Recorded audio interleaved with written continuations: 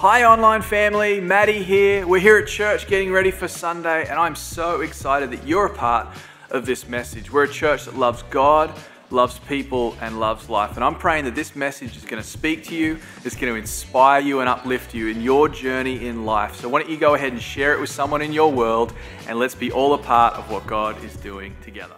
I love the house of God. It's awesome. All right, Joshua chapter 1. Stop fooling around. Let's get into the Word of God here. After the death of Moses, the servant of the Lord said to Joshua, the son of Nun, Moses' assistant, he said, Moses, my servant, is dead. Therefore arise, go over this Jordan, you and all this people, into the land that I am giving to them. To the people of Israel, every place that the sole of your foot will tread upon, I have given to you, just as I promised to Moses. From the wilderness in this Lebanon, as far as the great river, the river Euphrates, and all the land of the Hittites to the great sea, toward the going down of the sun, listen to it, shall be your territory. Everybody say territory. No man shall be able to stand before you all the days of your life. Just as I was with Moses, so I will be with you. I will not leave you or forsake you. Be strong and courageous, for you shall cause this people to inherit the land. Everybody say land. That I swore to their fathers to give them. Only be strong and very courageous. Be careful to do according to all the law that Moses my servant commanded you. Do not turn from it to the right hand or to the left, that you may have good success wherever you go. This book of the law shall not depart from your mouth, but you shall meditate on it day and night. Can I just stop there and say for a second, if it's good enough for Joshua to read and be in God's Word, can I just encourage you, it's good enough for us. And we need to be people that meditate on the Word of God every day. We need to be people that live according to, you can't live according to the Word of God. You can't be a biblical person unless you read God's Word more than just on Sunday. Just is what it is. Sorry. We'll keep going. Where was I? For then you shall make your way prosperous, and then you'll have good success. Have I not commanded you? Be strong and courageous. Do not be frightened and do not be dismayed. Listen to this. For the Lord your God is with you wherever you go. Wherever you go. Come on, let's pray. Lord, we love you. Thank you for your word. God, thank you so much that it's not like any other book. Father, we thank you that as we read the pages of our Bibles, the pages of our Bible read us and help us and show us. And God, we thank you that every single word in here is preordained and anointed by you for us. So God, we thank you for that today, Lord. We pray that this series would be impactful, that we would look to the life and leadership of Joshua, and we would be inspired, Lord, to live and to lead like Joshua did, to understand the power of God working through our lives. God, we thank you for it, Lord. We pray for Colonial kids, for the generations that are soaking up the word as well. Today, on a Sunday, Lord, we thank you for what you're doing in their lives as well. And a faith-filled congregation said, Amen. Verse 2 says how it begins. Moses, my servant, is dead. What a great way to start. Sounds a bit negative, doesn't it? A little bit on the down low point. He says, Moses is dead.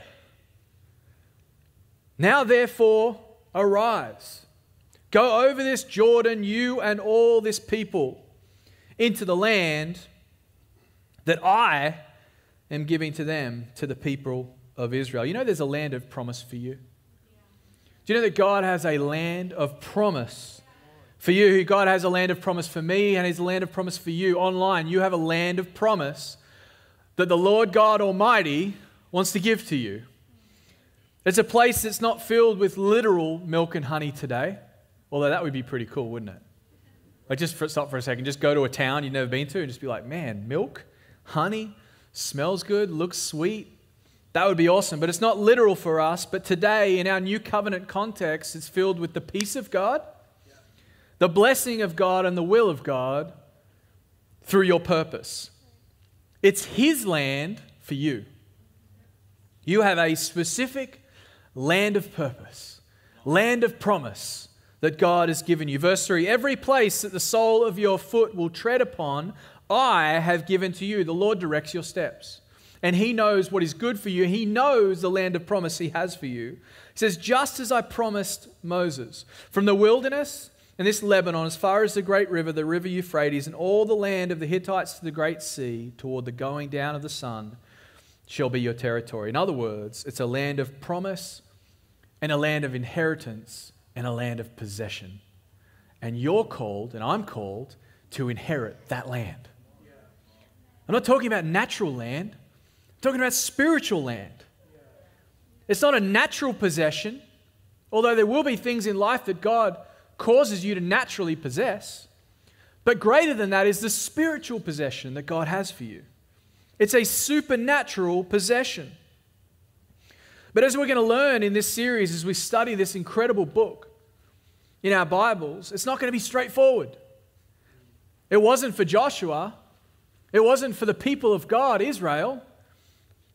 And it won't be for you and for me. Along the way, there's going to be fights that, listen to me, friend, we must have to win the war that God has called us to win, which for you and for me is the good fight of faith. I love the scripture. It says, through faith and patience, we inherit the promises of God. Along the way, there's going to be some battles. Along the way, there's going to be some things you've got to go through. Along the way, there's going to be some times when you've got to go toe-to-toe with the enemy and the evil one. But God has caused you to win. And God has caused you to be victorious. You ever felt along the journey of life, there have been some opposing forces? You ever felt on the journey of life, there's been some attacks that have kind of come your way? Some resistance in the spirit realm. I'm not talking about a long line at Chick-fil-A, by the way. Although that sometimes feels like a spiritual attack. Especially when you got 3 kids screaming at you from the back seat.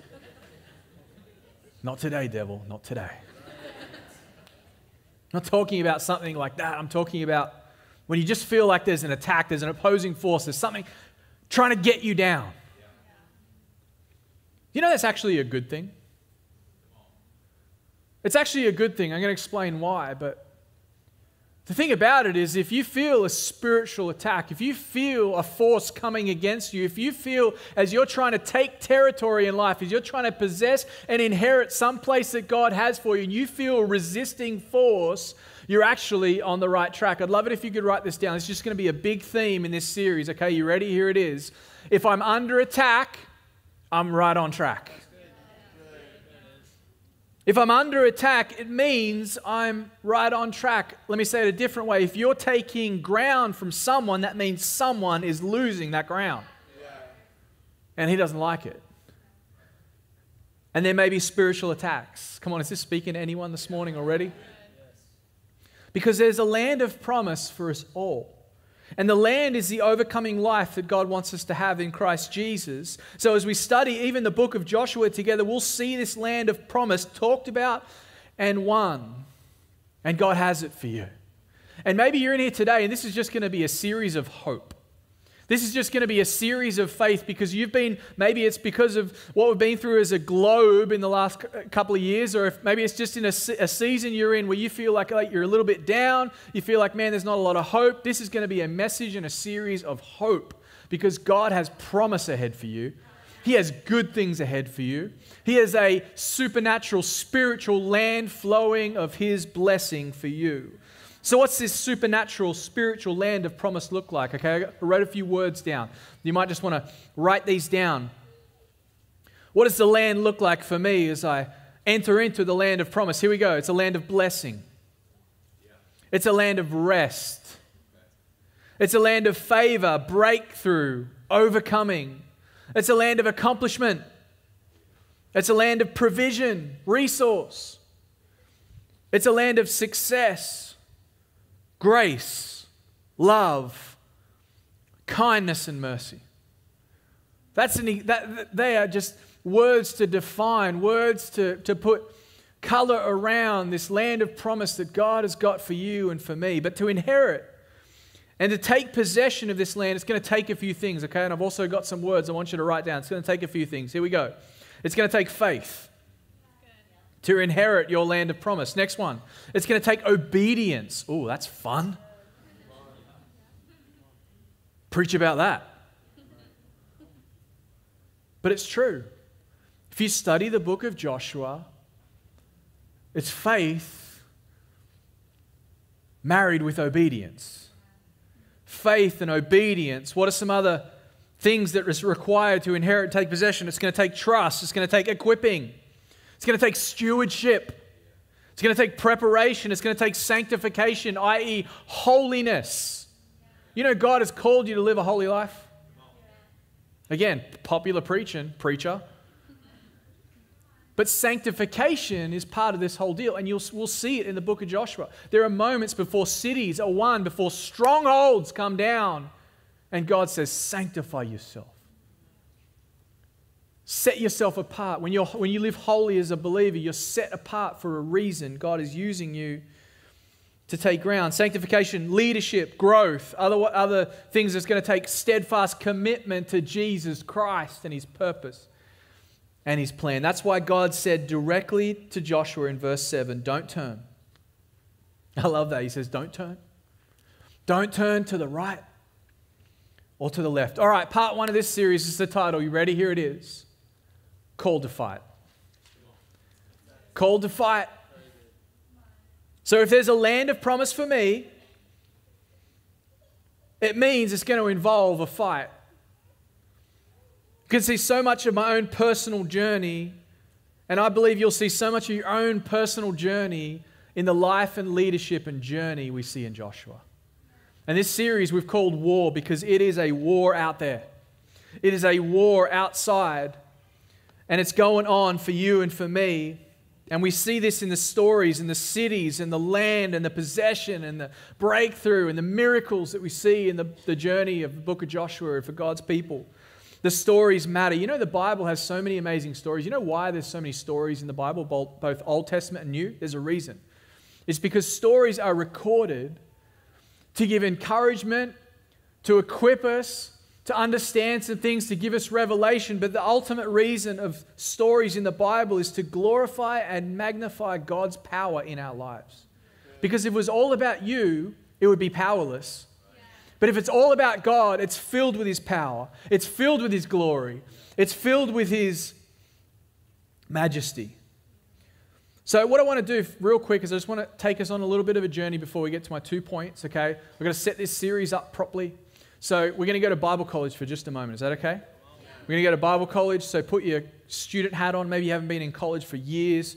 This is your opportunity to get back in college. So we're going into a lecture right now in Bible college. Here we go.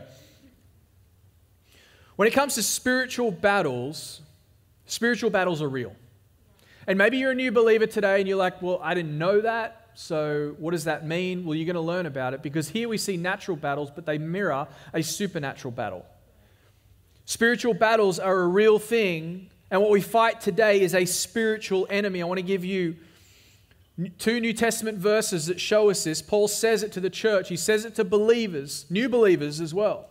In Ephesians 6 and verse 12, he says, "For we do not wrestle against flesh and blood, but against the rulers, against the authorities, against the cosmic powers over this present darkness." Look at this. Against the spiritual forces, there it is. The spiritual forces of evil in the heavenly places. Can I just encourage you that they are still around today? They're still opposing the people of God. They are still trying to come against the plan of God today, and we're in the middle of the war. Let me read it to you in the Message. It says, that about wraps it up. God is strong, and He wants you to be strong. So take everything the Master has set out for you, well-made weapons of the best materials, and put them to use so you'll be able to stand up to everything the devil throws your way. This is no afternoon athletic contest that we'll walk away from and forget about in a couple of hours. This is for keeps, a life or death fight to the finish against the devil and all his angels. 2 Corinthians 10 and verse 3, "For though we walk in the flesh, we are not waging war according to the flesh." See, it's a supernatural, spiritual battle we fight today. "For the weapons of our warfare," there's the word warfare, "are not of the flesh, but have divine power to destroy strongholds. We destroy arguments and every lofty opinion raised against the knowledge of God, and take every thought captive to obey Christ, being ready to punish every disobedience when your obedience is complete. Why are we talking about spiritual warfare? Because this is the theme of the book of Joshua. And as we engage the Holy Spirit, as we walk according to the Word of God, as we walk with the power of the Spirit in us, this is what happens, is we're actually able to discern spiritual battles in the spirit realm. I got a thought for you. I just wrote this down. But what your eyes can't see, your spirit man can discern. So what your eyes necessarily can't see in the natural happening, your spirit can discern exactly what's going on. And the Word of God and the Holy Spirit that comes alongside, which is the Holy Spirit's role in our lives, helps us discern and understand what's going on. There is a clear link in Scripture between what's happening in the natural and what we feel is going on in the supernatural. So if your eyes can't see it, your spirit can discern it. Spiritual warfare is happening all around us. So what I want to do is just want to take us for a moment to just some foundation stuff about the book of Joshua. You ready? Here we go. Fun facts about the book of Joshua. Joshua chapter 1, he's 85 years of age in Joshua chapter 1. I don't know what you're going to be doing at 85. Like, I can't wait to hang out with Joshua in heaven. Like, I'm going to be knocking on the door of his house. I'm not sure if he'll answer. Probably be in the back patio hanging out with Moses. But I'm going to be like, dude, 85? That's when you got started? He was 85 years old by the time we read Joshua chapter 1. He'd lived a lot of life before this point. This is Joshua, by the way, is not Joshua's biography. It's just part of his life. There's a whole lot we read and we understand about Joshua's journey before he's referenced in Exodus, he's referenced in Numbers and Deuteronomy. There are several things about Joshua that we have to understand that are very, very important as we begin to study this book. Okay, we're going to be doing devotionals throughout the month of August. It's going to be awesome. I believe God's going to show up. He's going to show you amazing things. But here's a few key things about Joshua. Moses actually changed his name to Joshua. It's in Numbers 13 and verse 16. And this is where he's sending out the 12 to spy out the land. And if you're not reading closely, you won't see this, because you just think, oh, well, he just changed his name. But it says this in verse 16. These were the names of the men whom Moses sent to spy the land. And Moses called Hoshea, the son of Nun, Joshua. It's a name change. You'd be like, well, is that significant? It's really significant. Because this was a prophetic change of name, a prophetic message that was sent over Joshua's life. Hoshea, that word means salvation and rescue. That's what Hoshea means. And Moses says, your name now is Joshua, and that means Yahweh is salvation. That means the Lord is salvation. So it went from being salvation to God is salvation. It was a prophetic name change. And can I just encourage you, there'll be times when words are spoken over you that line up with your purpose and what God has for you. So he's given a name. He's given a new name. And it was prophetic in nature that included in his purpose. Something else about him is he was born in Egypt. He was born into slavery. There were terrible conditions. It was a whole situation. It was a whole mentality. It was a whole thing. He was born into a situation, and these people had been there for 400 years. So yeah, I feel like he probably needed a prophetic word at that point. He probably needed to hear the voice of the Lord spoken over him and his purpose. So that was something about him. He was given a new name. Here's something else. He had a heritage that was really interesting. He was born into prophetic destiny. Joshua was from the tribe of Ephraim. And Ephraim means fruitful. It was the most populous tribe. They had the best land, the most fruitful farms, the flat land where the stuff grew really well. And there were many signs that this was one of the most blessed tribes. But Ephraim as well was a lead tribe. And what we see this lead tribe actually, his grandfather and his father were at the very front of all those that marched through the wilderness. This was Joshua's father and grandfather. So he was part of a lead tribe. He was part of a fruitful group of people. Joshua was from the lead family of the lead tribe. He was born into leadership. Something about him is he was also a servant. He didn't rest on the laurels of his grandfather or his father. He didn't walk around saying, you know, I'm the man because, you know, I'm part of the leaders and I got the best situation and I've come from this pedigree and this heritage. No. He was actually an incredible servant. He was an incredible servant-hearted person. He didn't rest on his laurels and he resisted the temptation to rest on his family's name. Like I said before, he was also born into Egypt, terrible conditions. But why is that important? It's because he didn't let a slave mentality stop him from becoming a servant for God. And for some of you in here today, it's going to take a little bit of a change of thinking for you to enter into your land of promise. It's going to change maybe you taking a few of those thoughts, you know what I'm saying? And say, hey, I'm going to take this thought and I'm going to make it obey Jesus. I'm going to take this thought of negativity that I'm trying to tell my soul, and I need to take it right now, and I'm going to submit it to Jesus. Here's the truth. Sometimes we can't control what comes in here. But we can do something between here and here, which is to put it to the submission of Jesus Christ, and it's a change of mentality. And I love that we see that in Joshua's life. He didn't let a mentality stop him from becoming a servant. Something else about Joshua, he already knew victory. He actually already led a victory before we read about him in Joshua. It's in Exodus 17 and verse 8, verse Amalek. It's the story of Moses and Aaron and Hur on the hill, and they're lifting up his arms, and when they lift up his arms, they're winning, and when his arms go down, they're losing. It was Joshua who actually led that battle. Moses saw leadership on his life. Moses saw him as an outstanding leader, and God gave him a foretaste of victory that he would experience later in his life. Something else about Joshua, this is pretty cool. He was at Sinai. He was there. It's in Exodus 24 and verse 12. The Lord said to Moses, come up to me on the mountain and wait there, that I may give you tablets of stone with the law and the command which I've written for their instruction. Look at this, verse 13. So Moses rose with his assistant Joshua, and Moses went up to the mountain of God. I mean, can we just stop for a second? Could you imagine? You're right there with Moses. God says to Moses, come on up, I'm going to give you the law, which became the fabric of society for the people. This incredible exchange between God and man, between God and Moses. And Moses is like, yo, Joshua, let's go. We're going to go. Could you imagine? He was at Sinai. Something else about Joshua is he was always in the house of God. He was in the tabernacle. This is Exodus 33 and verse 11. This is when Moses talked face to face with God. Joshua was there. Verse 11, inside the tent of meeting, the Lord would speak to Moses face to face as one speaks to a friend. Look at this. Afterward, Moses would then return to camp, but the young man who assisted him, Joshua, son of Nun, would remain behind in the tent of meeting. Again, could you imagine? You got Moses talking face to face with God, and you are probably meters away.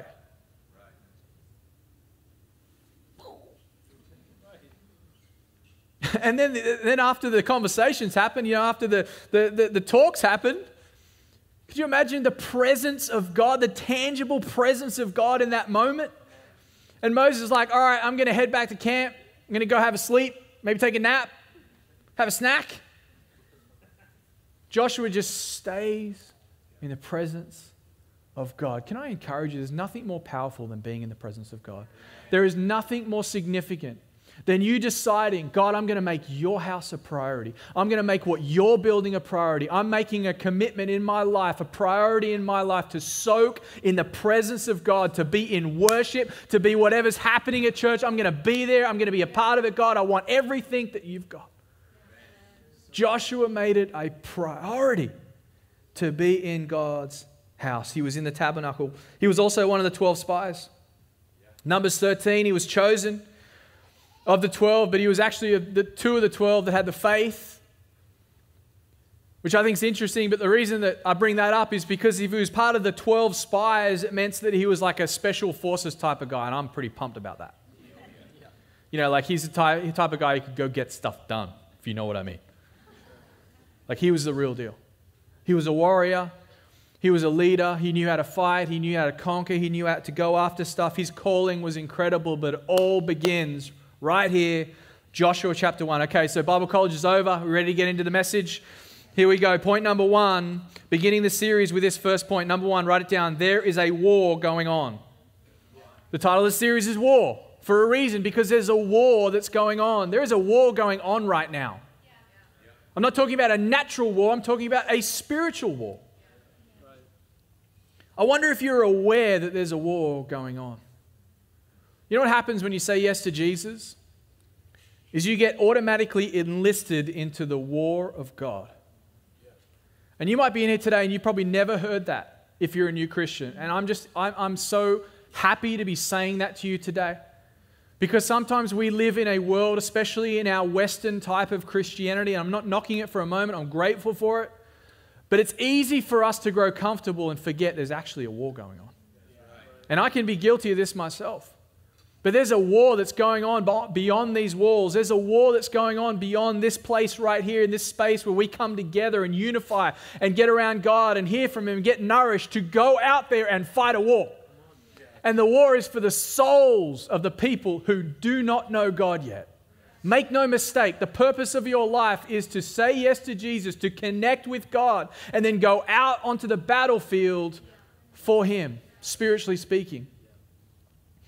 Joshua was stepping into a war. He didn't know necessarily all that was going to happen. I don't think God specifically said, okay, here we go. 31 kings, 31 cities, whole lot of pain, whole lot of struggle. You're probably going to hate it at times. He didn't say that. He said, be strong and be courageous. God takes care of all that. All we need to do is have faith and understand we're in a war. Yeah. Joshua was stepping into a war. You're stepping into a war, but the enemy is real and he's present. Listen to what Peter said in 1 Peter 5 and verse 8. He said, be alert and of sober mind. Your enemy, that's to you and to me. Yeah. Your enemy. My enemy. We have an enemy. The devil prowls around like a roaring lion looking for someone to devour. Resist him. Standing firm in the faith. Battle time. Because you know that the family of believers throughout the world is undergoing the same kind of sufferings. This is a change in mentality. This is understanding there's a war going on. Sometimes we need to think about this when it comes to our marriages. Sometimes we need to think about this when it comes to our kids. Come on, I'm preaching this morning. Sometimes we need to remember there's a war going on. There's an enemy that's roaring around trying to take out my kids. Not today. Not ever. In Jesus' name. There is a war going on. You know there's a war going on for your friends? Do you know there's a war going on for the people that you love? Do you know there's a war going on, even greater than that, for the people that God loves? You have an enemy and he's not lying down and saying, yeah, cool, go for it. Here, have at it, you know. Let me just move out of the way for you. It's the opposite. He doesn't give up territory without a fight. You know, there's a little bit of a difference between knowing you're in a fight and having a little fight in you. And I really believe the church of the Lord Jesus Christ at this time, right now, needs to rise up with a little fight. And understand the enemy's not taking this ground anymore. This is our territory. This is our possession. Those people that don't know God yet, they're coming into the kingdom of God and we're going to go get it. There's a war over their souls. That's why God was so specific to Joshua. Verse 9, he says, have I not commanded you? Be strong and courageous. Don't be frightened. And don't be dismayed, for the Lord your God is with you wherever you go. Don't let the enemy tell you that there's places that you go that God doesn't go with you. He goes everywhere with you. Wherever you go, God is with you. And as you step into the war, like God said to Joshua multiple times, He's saying to you and to me today, listen to me, friend, He's saying, be strong. Why? Because you're going to need your strength. He says, be courageous because it's going to take some courage to do this. He said, don't be frightened because no weapon formed against you is going to prosper. He says, don't be dismayed, don't be discouraged, even when there's moments that seem like there's defeat, moments that seems like you're weak. He says, don't be dismayed. Why? Because the Lord your God is with you wherever you go. So how do you know you're in a war? Well, the truth is, while you're on this earth, while you're drawing breath as a Christian, you're engaged in a war. It's happening. It's going on. But the war is actually called by the Apostle Paul the ministry of reconciliation. It's in 2 Corinthians 5, verse 18. This is how the Apostle Paul describes the war that's going on. You ready?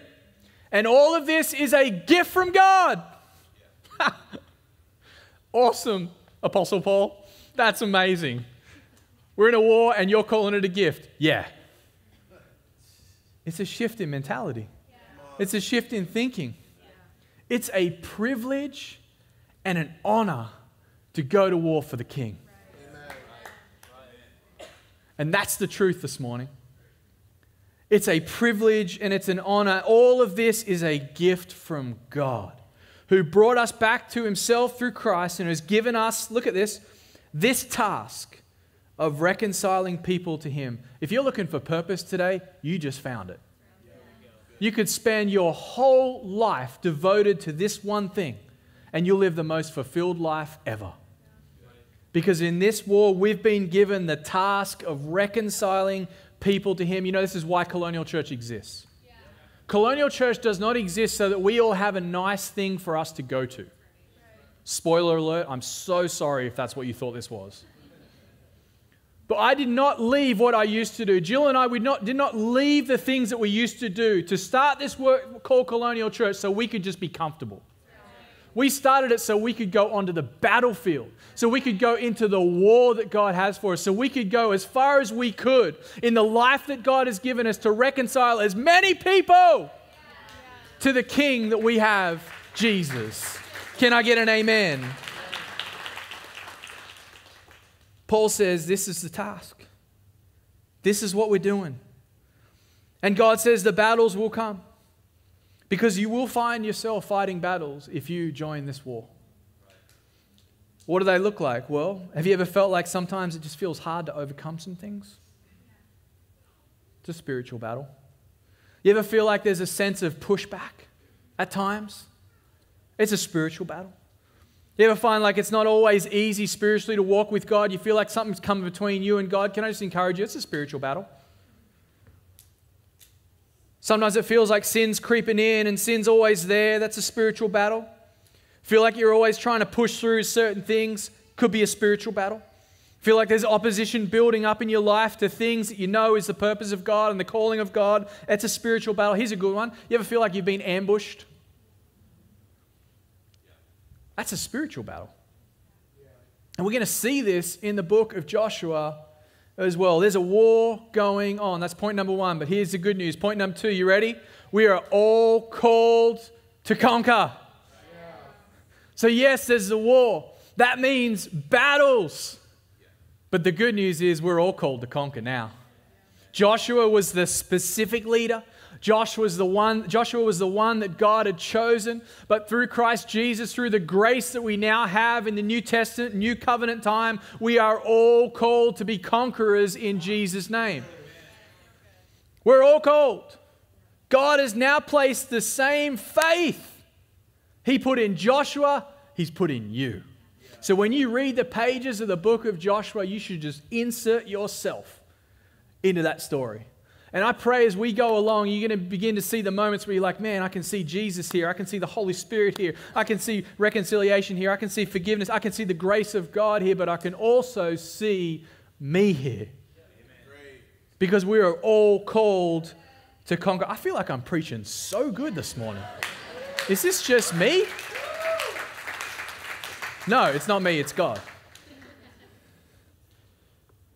But we're all called to conquer. And I want to speak these three things over you today. You're called to overcome. And you might be in here today and you're like, man, it's just been rough lately. You're called to overcome.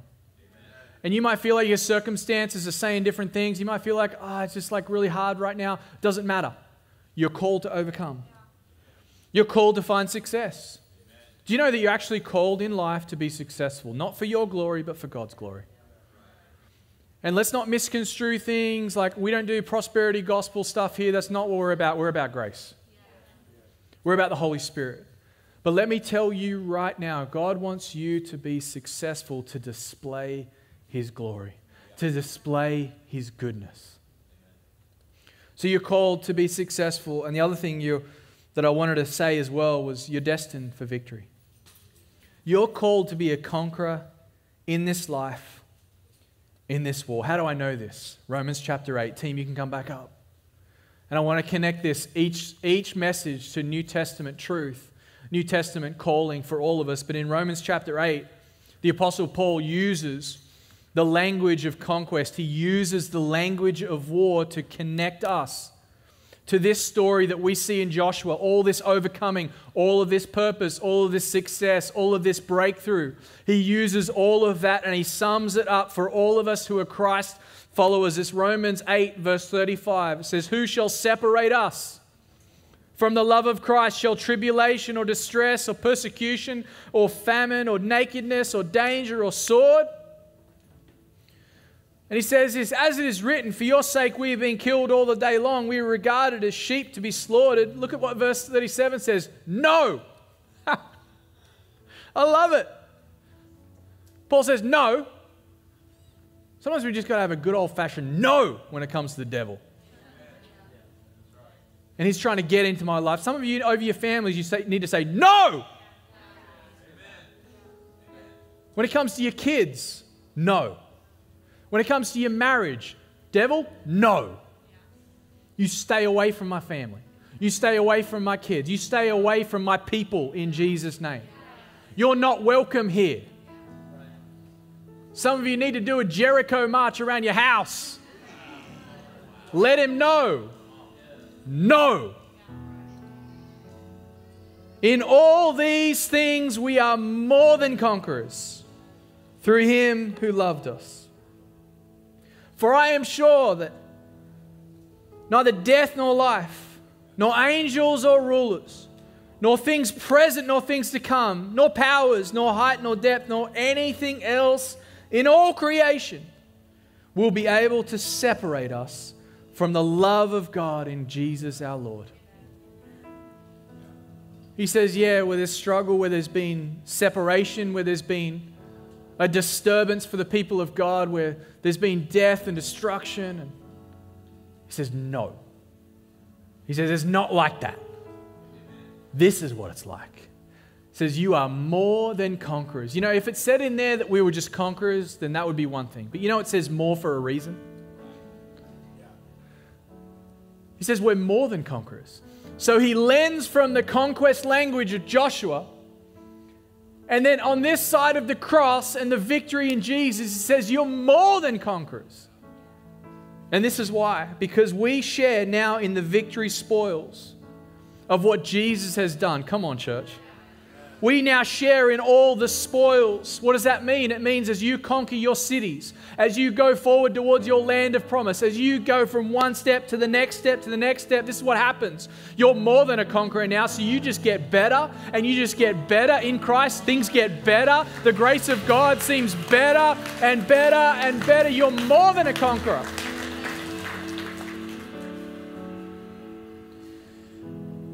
I love what this one study it said. It says, we have conquered the conqueror with simply a glance of our worshipping eyes because we've won the heart of God. You know, through Christ Jesus, when you worship God, you've won his heart. And the Greek word for conquerors here is hypernikeo, the Greek word for hyper victory. It says, God's love and grace has made us hyper victories, empowered to be unrivaled, more than a match for any foe, more than conquerors. So whatever situation you face, whatever you go through in life, what does that mean? It means not only are you a match for that foe, not only are you a match and you have what it takes to overcome, but you can overcome greater things. You can overcome bigger things. Whatever the mountain looks like, you can tell that mountain you need to get out of the way because I have Christ on my side. I have God's love in my heart. I have the grace of the Lord Jesus Christ rising up on the inside of me. Come on, would you stand?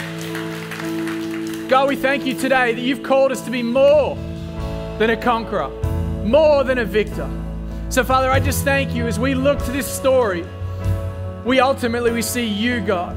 We see the victory of Jesus. We see the cross and the empty tomb, God. So, Father, we thank you today, Lord, that we have the grace we need because we have Jesus. Amen. Come on, church, let's lift our hands right now. Well, I hope that message inspired and encouraged you. Well, before we finish, I would just love to ask you one question. The question is this: have you ever said yes to Jesus? I'm not talking about knowing of him. See, that's education. I'm talking about knowing him personally. That's a relationship. Friend, I wonder if you've ever said yes to Jesus, opened up the doors of your heart, surrendered ownership of your life to the Lord Jesus Christ. The Bible tells us that if we believe in our heart that Jesus is Lord and we confess with our mouths that God raised him from the dead, Romans says that we will be saved. I wonder if you've ever made that choice. I wonder if you've ever said yes to him. I would love the honor and the privilege of leading you in a prayer right now, right where you're at, into a new life-giving relationship with Jesus Christ. It's as simple as praying this prayer. And if you're ready to make that choice, why don't you just pray this prayer right now with me? Say, "Dear Jesus, thank you that you love me. Thank you that you died for me. And thank you that you rose again so that I could have life. Forgive me of my sins, of all the things I've done wrong. I make a choice today to follow you, Jesus, to be a child of God for the rest of my days." Amen. Amen. We are so excited. If you prayed that prayer, you're saved. We believe you're on your way to heaven. But what we'd love to do is give you a free gift from our church. It's a New Believer's Bible. And if you pray that prayer, we would love for you to reach out to us at colonialchurch.life, and we will send you this free gift of a new Bible to you. We are so excited as you take this first step in your new journey of faith. God bless you, church, and we'll see you next week.